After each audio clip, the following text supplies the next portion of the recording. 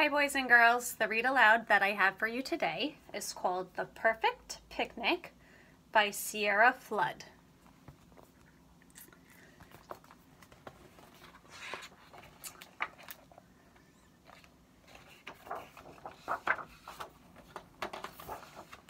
The Perfect Picnic by Sierra Flood. Squirrel and Mole were the best of friends. See Mole right here and Squirrel up over here. Mole's house is under the ground, Squirrel's house is in the tree.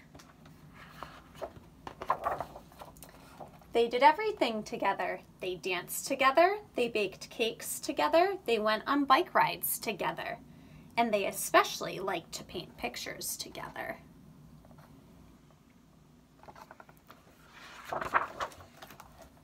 One day, Squirrel and Mole decided to have a picnic. Squirrel wanted it to be the most perfect picnic ever. "No butter on the sandwiches," said Squirrel.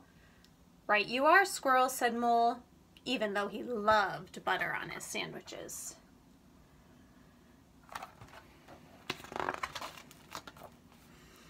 After much preparing, everything was ready to go into the picnic bag.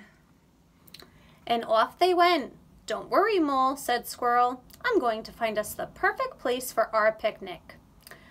"Right you are," said Mole. Rip.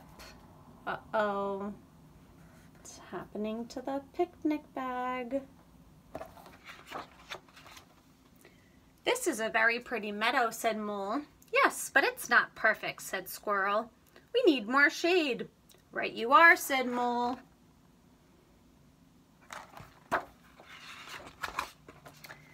"This field has shade," said Mole. "Yes, but there's too much of it," said Squirrel. "Right you are," said Mole. There's the cake that dropped out. "Well, how about here?" asked Mole. "It's far too busy," said Squirrel. "Right you are," said Mole. Something else dropped out.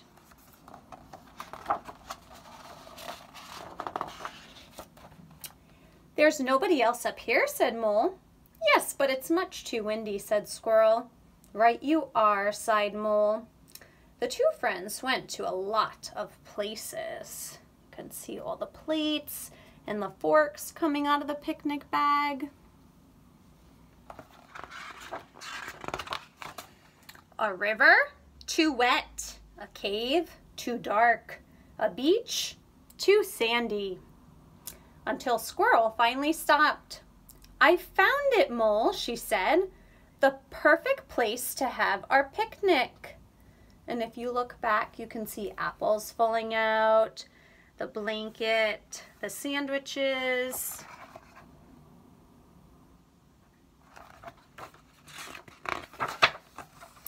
"But Squirrel, we've already been here," groaned Mole.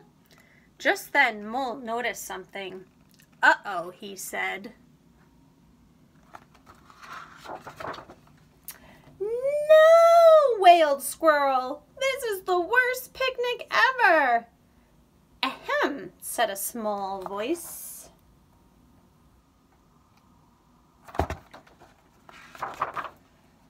"I believe this is your cake," said Mouse. "And these are your apples," said Otter. "I found your rug," said Bat. "I have your sandwiches," said Seagull. "And we have your crackers," said the Pigeon. "Here are your plates," said Goat. "And if anyone is looking for a nice cup, and is anyone looking for a nice cup of tea?" asked Hare.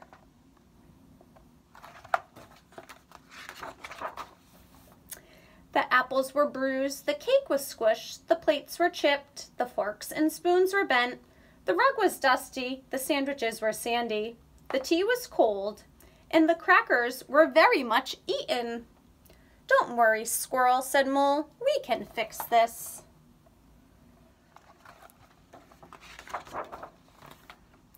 It was not the perfect picnic that Squirrel had planned, but it was a lot of fun.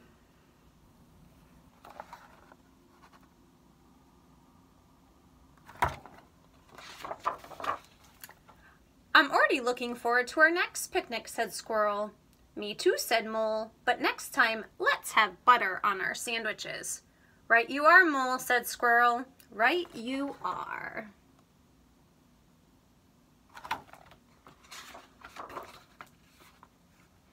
And there's some different sandwiches with everyone's names. Mole, seagull, otter, hare, squirrel, goat, pigeons, bat, mouse. The end.